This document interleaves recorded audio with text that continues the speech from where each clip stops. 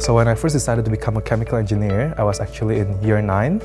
As I learned about the value that chemical engineers actually bring to the society, how we provide society with things such as food, such as water, such as energy and medicine that we need, and that really inspires me to be a chemical engineer one day. So what I enjoyed most throughout my course is actually to be able to work with people with different cultural backgrounds. It has been training me in my teamwork skills, communication skills, and leadership skills as well in a professional level. And it's been helping me throughout my internship opportunities and everything else. I've actually been interning for the Department of Economics in Victoria. I was specialized in the biotechnological industries. I believe in the world where communication with stakeholders is very important. Not only the technicality of engineering is quite a high interest, but the methods in which we can communicate all this technicality to the dynamic business environment is very important as well.